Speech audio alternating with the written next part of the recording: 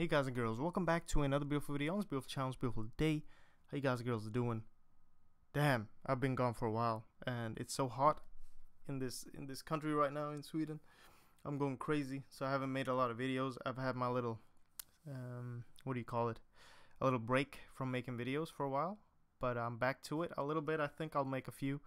And today I just want to say that this video is basically a stepping stone for the next video. So it's not a really big tutorial in itself, but it will make a lot more sense in the next video when we talk about functions and stuff like that, or in the upcoming videos. But the importance of this thing I'm going to show you today is really important while working with functions. To understand what happens is very important. So don't freak out too much. It will seem like the huge, maybe to some of you will be like a huge problem. You don't understand it at all, but I'll try to explain everything. I'll try to visualize it using good old paint. But let's just get started. All right, so basically a computer's memory is like cells like this, right? Basically small cells. Doesn't exactly look like this, but they have addresses. So this is x123, this is maybe x5 something something, and you know the memory, there's a bunch of more, imagine a bunch of more cells between these. And the computer stores things wherever it feels like, basically wherever it sees it fit, it will store things in the memory and remove things from there. So what happens if I create an integer I equals 20? We'll create an I somewhere in memory, a variable, an integer, and it will have the value 20.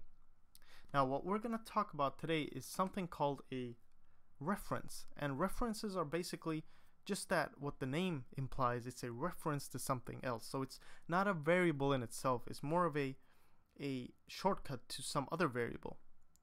Alright, and this is really useful. You might not see the use of it right now here in this video. That's what I mean. So you'll see the use of it in the next video much better. And there are two different things that you use basically a lot in programming. So if you want to get good at C++, references, pointers, oh god, what is he doing? Okay, pointers are probably the most important thing, and dynamic memory, which we'll talk about later. Don't worry about it. But references is like the first step to understanding how memory and stuff works. So you'll be playing around in memory a lot. So understanding it, the static memory and the dynamic memory, is really important. But we'll get to that later. So I created my integer variable here. This is a static variable, so it's created in compile time. Basically when I build a program, it will be created and it will exist until the end. So I cannot say delete this in the middle of the program. It doesn't work that way. It will be there forever until it's ended. Anyway, that didn't really have a lot to do with this video, but still, at least you know what that means. So I want to create a reference. Now when you create a reference, you need to give it a type.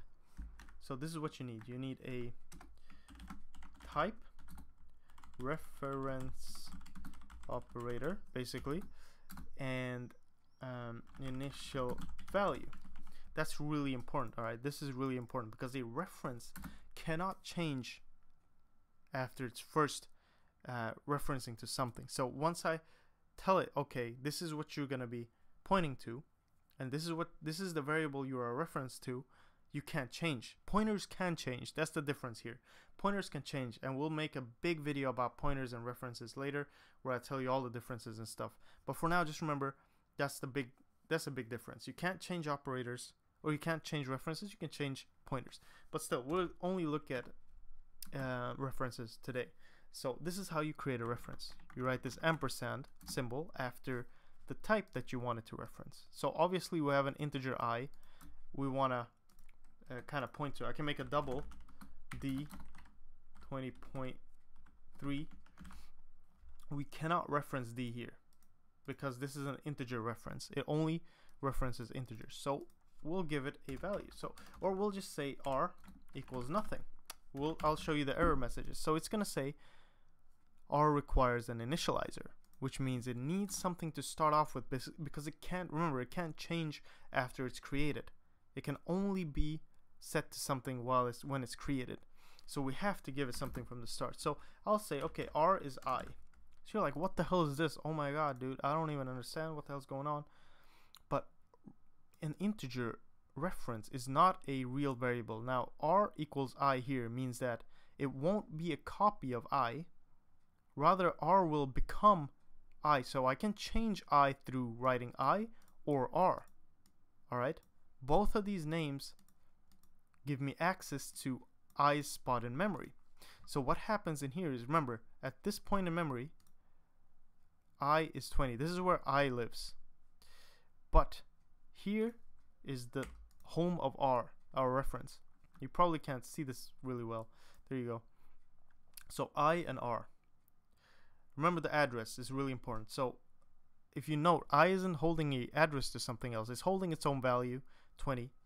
And it reserves a big size for itself. Now I'll show you int max and stuff. It's something cool. I'll just show you that really quickly after I explain this. But still, references don't hold values. They hold different variable addresses. So once we said R equals I, what the computer did was it stored the address of I, which is x123 in here. So every time we say R equals something after this line here, it will go, oh, what's R holding since it's a reference? Okay, x123. Let's go jump to that space in memory and change whatever is there. So it will go here and it will change the value here. We cannot say R equals, if we had another integer, int, oh, this is a good thing I can show you, int I k equals 30. So if I say R equals k, this will not become a reference to k. Rather, it will take the value 30 and it will put it in I.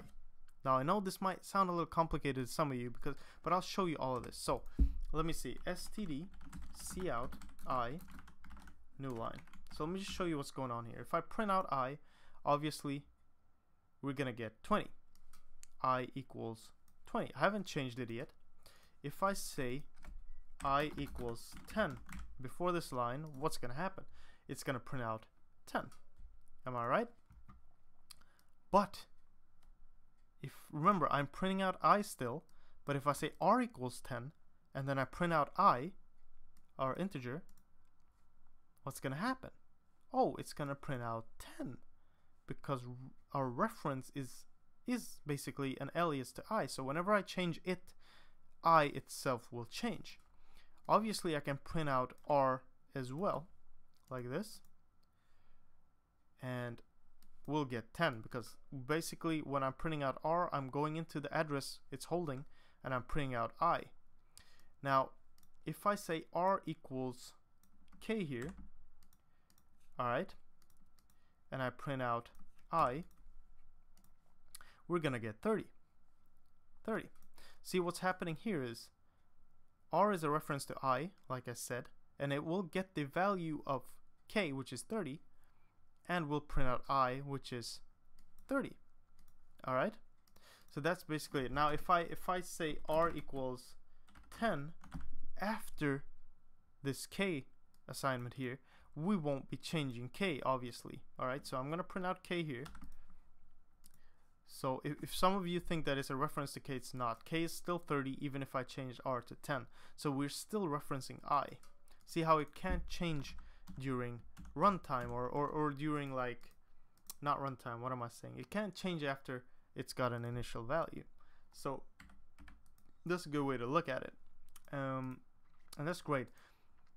Now, the use of this, obviously you can't see in this video, like I said. There's another type called pointers, which I probably just talked about. I don't remember if I did, but still, pointers will come to another video. But this is a good start. And obviously, I can make a double reference, call it dr, and I'll put it to d. All right. So if I print out dr, we'll basically get 20.3, which is a double. So that's basically how that works. You can make references for any type of variable, your own classes. Later we'll talk about classes as well. Don't worry about it, don't freak out, but just remember this for the next video. This is really important. So you want to know this, and it might be a little complicated, like I said, but just remember this whole address holding thing and how that works. I just want to show you some cool stuff before we leave because this video is kind of short. Let me just do this. Okay, so I want to show you how big an integer can be. So usually we always hold 20 and 30 and stuff like that. But what's the biggest value a integer can be? Now that is found by typing in int max, which is something, it's like a constant value which the computer keeps track of. So that's the biggest number an integer can be, this huge number right here. And the thing is, if I show you how memory works, because if we make an I-20 here with the value 20, it will reserve enough bytes so it can hold this huge number. So it won't care if we have a smaller number or anything. It will reserve as much memory as that variable type can hold. So basically, even if we're holding a little, it's gonna make a huge box for us which can hold that big number, because it's not dynamic like that, it's static. This whole cell will be able to keep that huge number. So that's kind of how that works. And pointers and stuff, they help us kind of delete that and keep track of that during runtime. And that's what, if you want to be a good programmer later on, you need to really nail dynamic memory and pointers and references and stuff like that. And we'll talk about that, but you really need to nail that. It's really important, because usually you don't want to create new variables and keep them for long. You want to create them and delete them. But like I said, this I will stay here until the end of the program, even if we don't need it anymore. So that's very static, it's not dynamic. We'll talk about that, like I said, later on. But just remember that it's a good thing to know from right now. So once you see it later, you'll be like, oh, okay, that's what's up. So yeah, just remember that. But basically, this is references for you. That's the key points that we talked about. And just try to not be too freaked out about it. And we'll keep talking about it in the coming videos. Anyway, thanks for watching. Best of luck. Take care, and hopefully I don't die from heat stroke. But if I don't, I'll make another video soon, and I'll see you guys in that one. Alright? Peace out. Best of luck. Talk to you later. Bye-bye.